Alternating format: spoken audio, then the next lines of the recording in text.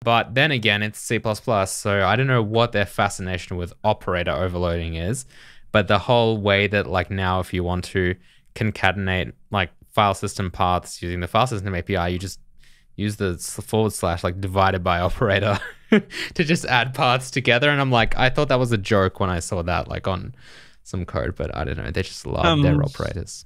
Maybe it's like, oh, look, I'm typing a path. Well, no. Here It makes over slash. sense. Yeah, It makes sense, no, but it's it just a makes little sense. odd to see that, like in code, I guess. It's quite funny though, I think. Yeah, it's like I saw the guy, who was that? Was that Chile? Maybe Chile. Um, I don't know if you watched him, or do you know who Chile is? Chili Chili. tomato noodle Oh, I is, think it's I've different. seen a few of his Yeah. videos.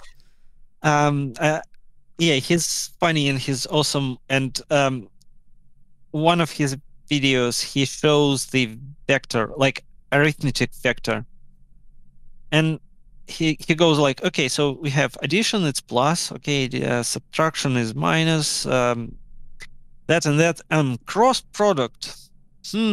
Which operator would I use? Oh, percent. It looks like a little cross. Makes sense. Yeah, it makes sense. So, well, That's but funny. when you see like one vector percent another vector, what's going on there? Is it modular division or Wow. what? That's Uh, ridiculous, yeah. so yeah, operators, you can go crazy with them. Yeah, there was You can easily go crazy with them. there was some I don't remember what this was, unfortunately. I don't know, maybe this was a boost thing.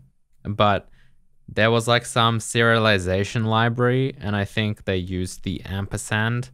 Well, it wasn't, it was like Yeah, it it was was boost. it's like a bitwise and the bitwise and I guess operator, because it's not like a reference thing in between two things to put objects into a stream or whatever. Yeah, I think they also use some other operator, maybe in this pipe thing, Yeah. like or.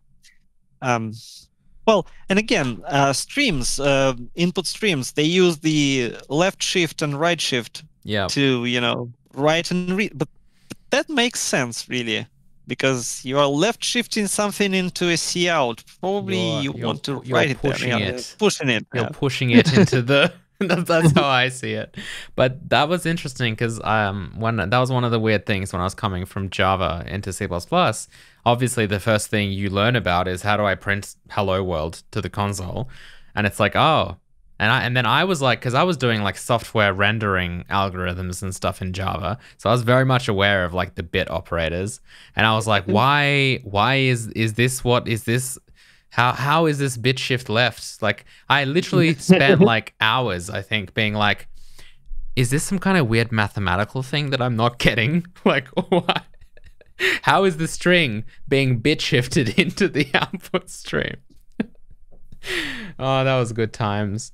Oh, that's so cryptic. That's the thing. Like, you C++, hello world, and you're already like, what is happening with this? Why can't I just do system.out.println or console.writeLine in C#? It's so simple. And then C++ is like, well, you need to, shift this left into this place. Yeah, it can be difficult. When you see it for the first time, it will put you off guard. Right? Yeah, that's I feel like that's almost a fair introduction into C++ and just how flexible and crazy it is.